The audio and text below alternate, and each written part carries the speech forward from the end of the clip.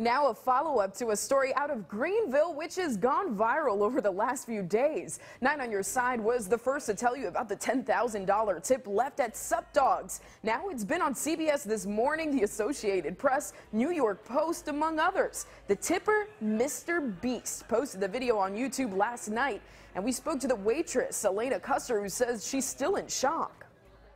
It's seriously wild. I got DMs in my Instagram and Facebook from people like overseas. They were like, I hope you know you're famous in Belgium. Like, oh, I saw your story all the way from Australia. And I was like, what the heck?